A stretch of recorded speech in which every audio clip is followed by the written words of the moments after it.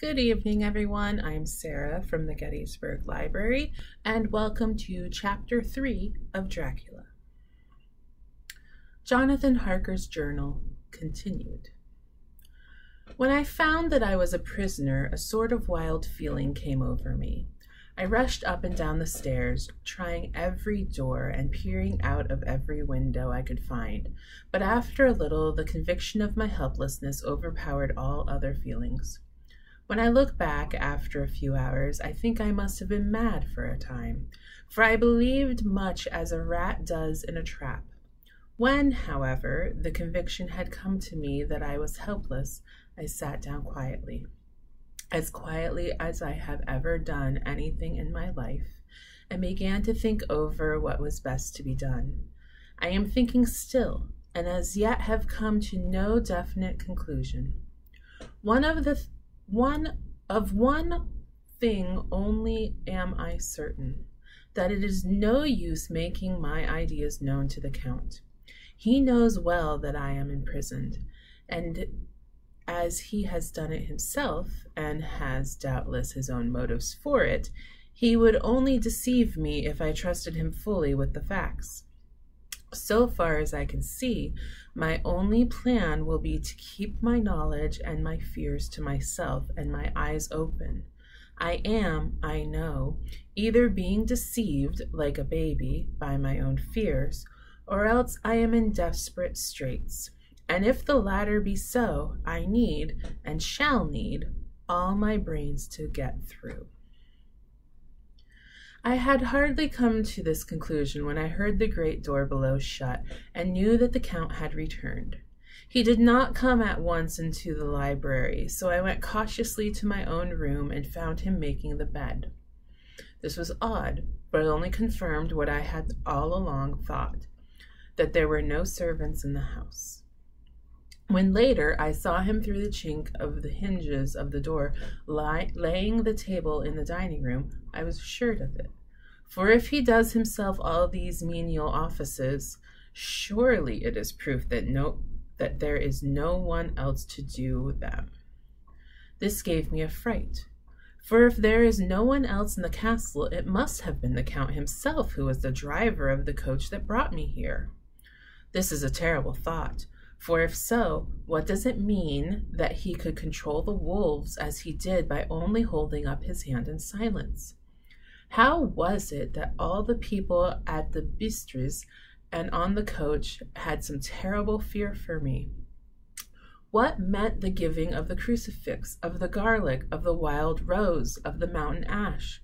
Bless that good woman who hung the crucifix round my neck, for it is a comfort and a strength to me whenever I touch it.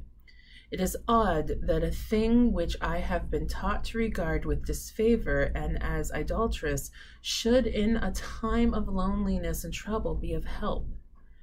Is it that there is something in the essence of the thing itself, or that it is a medium, a tangible help in conveying memories of sympathy and comfort? Sometime, if it may be, I must examine this matter and try to make up my mind about it. In the meantime, I must find out all I can about Count Dracula, as it may help me to understand. Tonight he may talk of himself, if I turn the conversation that way. I must be very careful, however, not to awaken his suspicion. Midnight. I have had a long talk with the Count. I asked him a few questions on Transylvania history, and he warmed up to the subject wonderfully. In his speaking of things and people, and especially of battles, he spoke as if he had been present at them all. This he afterwards explained by saying that to a boyar, the pride of his house and his name is his own pride, that their glory is his glory, that their fate is his fate. Whenever he spoke of his house, he always said we, and spoke almost in the plural, like a king speaking. I wish I could put down all he said exactly as he said it, for to me it was most fascinating. It seemed to have in it a whole history of the country. He grew excited as he spoke and walked about the room, pulling his great white mustache and grasping anything on which he laid his hands, as though he would crush it by main strength. One thing he said, which I shall put down as nearly as I can, for it tells in its way the story of his race. We Zelskis have a right to be proud, for in our veins flows the blood of many brave races who fought as the lions fight for lordship. Here, in the whirlpool of European races, the Ugric tribe bore down from Iceland the fighting spirit which Thor and Woden gave them, which their berserkers displayed to such fell intent on the seaboards of Europe, aye, and of Asia and Africa too, till the peoples thought that the werewolves themselves had come. Here, too, when they came, they found the Huns, whose warlike fury had swept the earth like a living flame, till the dying peoples held in their veins ran the blood of those old witches, who, expelled from the Scythia, had mated with the devils in the desert. Fools, fools! What devil or what witch was ever so great as Attila, whose blood is in these veins? He held up his arms. Is it a wonder that we were a conquering race, that we were proud, that when the Magyar, the Lombard, the Avar, the Bulgar, or the Turk poured his thousands on our frontiers, we drove them back? Is it strange that when Arpad and his legions swept through the Hungarian fatherland, he found us here when he reached the frontier, that the Honfoglaus was completed there, and when the Hungarian flood swept eastward, the Zelskis were claimed as kindred by the victorious Magyars. And to us for centuries was trusted the guardian of the frontier of Turkeyland. Aye, and more than that, endless duty of the frontier guard, for, as the Turks say, water sleeps and enemy is sleepless. Who more gladly than we throughout the four nations received the bloody sword, or at its warlike call flocked quicker to the standard of the king? When he was redeemed the great shame of my nation, the shame of Kosova, when the flags of the Wallach and the Magyar went down beneath the crescent. Who was it but one of my own race who, as Volvid, crossed the Danube and beat the Turk on his own ground? This was a Dracula indeed. Woe it was that his own unworthy brother, when he had fallen, sold his people to the Turk and brought the shame of slavery on them. Was it not this Dracula indeed who inspired that other of his race who, in a later age and again brought his forces over the great river into Turkeyland, who, when he was beaten back, came again and again, though he had to come along from the bloody field where his troops were being slaughtered, since he knew that he alone could ultimately triumph. They said that he thought only of himself. Bah! What good are peasants without a leader? Where ends the war without a brain and a heart to conduct it? Again, when, after the battle of the Mohawks, we threw off the Hungarian yoke, we of the Dracula blood were amongst their leaders, for our spirit would not brook that we were not free. Ah, young sir, the Zelskis and the Dracula, as their heart's blood, their brains, and their swords, can boast a record that mushroom growth like the Hashbergs and the Romanovs can never reach. The warlike days are over. Blood is too precious a thing in these days of dishonorable peace, and the glories of the great races are as a tale that is told. It was by this time close on morning, and we went to bed. Mem. This diary seems horribly like the beginning of the Arabian Nights, for everything has to break off at cockcrow, or like the ghost of Hamlet's father. 12 May. Let me begin with facts, bare, meager facts, verified by books and figures, and of which there can be no doubt. I must not confuse them with experiences which will have to rest on my own observation, or my memory of them. Last evening, when the Count came from his room, He began by asking me questions on legal matters and on the doing of certain kinds of business. I had spent the day wearily over books and, simply to keep my mind occupied, went over some of the matters I had been examining at Lincoln's Inn. There was a certain method in the Count's inquiries, so I shall try to put them down in sequence. The knowledge may somehow or sometime be useful to me. First, he asked if a man in England might have 2 solicitors or more. I told him he might have a dozen if he wished, but that it would not be wise to have more than 1 solicitor engaged in one transaction, as only one could act at a time, and that to change would be certain to militate against his interest.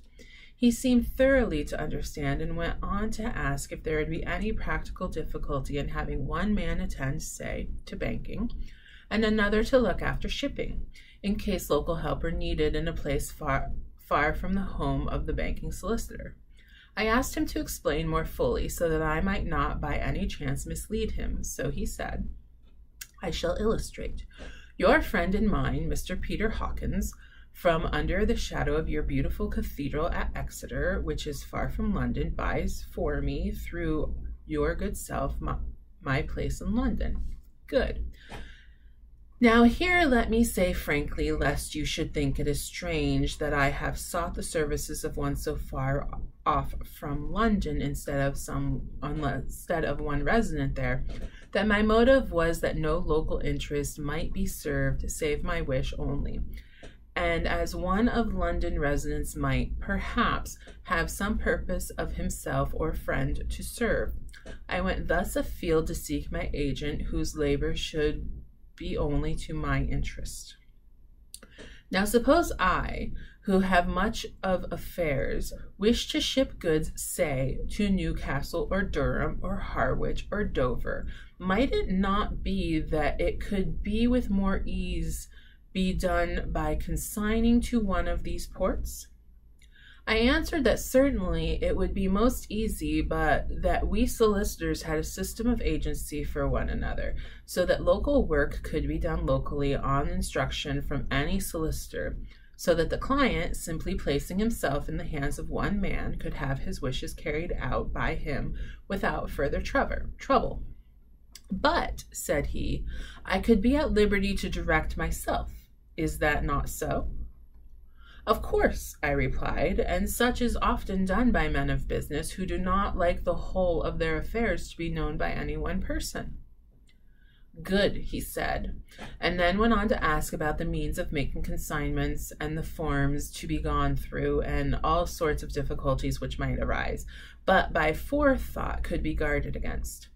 I explained all these things to him to the best of my ability, and he certainly left me under the impression that he would have made a wonderful solicitor, for there was nothing that he did not think of or foresee.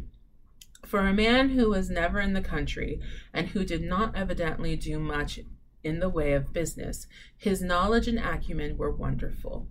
When he had satisfied himself on these points of which he had spoken, and I had verified all as well as I could by the books available, he suddenly stood up and said, "Have you written since your first letter to our friend Mr. Peter Hawkins, or to any other?"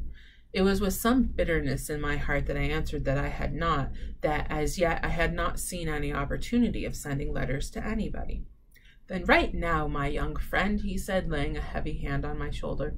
"Write to our friend and to any other, and say, if it will please you, that you will stay with me until a month from now." "Do you wish me to stay so long?" I asked, for my heart grew cold at the thought. "I desire it much. Nay, I will take no refusal. When your master, employer, what you will, engaged that someone should come on his behalf, it was understood that my needs only were to be consulted. I have not stinted. Is that not so? What could I do but bow acceptance? It was Mr. Hawkins' interest, not mine, and I had to think of him, not myself. And besides, while Count Dracula was speaking, there was that in his eyes and in his bearing which made me remember that I was a prisoner, and that if I wished it I would have no choice. The Count saw his victory in my bow and his mastery in the trouble of my face, for he began once again to use them, but in his own smooth, resistless way. I pray you, my good young friend, that you will not discourse of things other than business in your letters. It will doubtless please your friends to know that you are well and that you look forward to getting home to them. Is it not so? As he spoke, he handed me 3 sheets of notepaper and 3 envelopes. They were all of the thinnest foreign post, and looking at them, then at him, and noticing his quiet smile with the sharp canine teeth lying over the red underlip, I understood as well as if he had spoken that I should be careful what I wrote, for he would be able to read it. So I determined to write only formal notes now, but to write fully to Mr. Hawkins in secret, and also to Mina. For her I could write in shorthand, which would puzzle the Count if he did see it. When I had written my 2 letters, I sat quiet, reading a book whilst the Count wrote several notes, referring as he wrote them to some books on his table. Then he took up my 2 and placed them with his own and put by his writing materials, after which, the instant the door had closed behind him, I leaned over and looked at the letters, which were face down on the table. I felt no compunction in doing so, for under the circumstances I felt I should protect myself in every way I could. One of the letters was directed to Samuel F. Billington, number 7, The Crescent, Whitby, and another to Herr Lieutenant Varnia. The third was to Coutts and Company, London, and the 4th to Herren Klopstock and Bilrith, bankers, Budapest. The 2nd and 4th were unsealed. I was just about to look at them when I saw the door handle move. I sank back into my seat, having just had time to replace the letters as they had been, and resume my book before the Count, holding still another letter in his hand, entered the room. He took up the letters on the table and stamped them carefully, and then, turning to me, said, I trust you will forgive me, but I have much work to do in private this evening. You will, I hope, find other things as you wish. At the door he turned, and after a moment's pause said, Let me advise you, my dear young friend, nay, let me warn you with all seriousness that you should leave these rooms. You will not by any chance go to sleep in any other part of the castle. It is old and has many memories, and there are bad dreams for those who sleep unwisely. Be warned. Should sleep now or ever overcome you, or be like to do, then haste to your own chamber or to these rooms, for your rest will then be safe. But if you be not careful in this respect, then— He finished his speech in a gruesome way, for he motioned with his hands as if he were washing them. I quite understood. My only doubt was as to whether any dream could be more terrible than the unnatural, horrible net of gloom and mystery which seemed closing around me.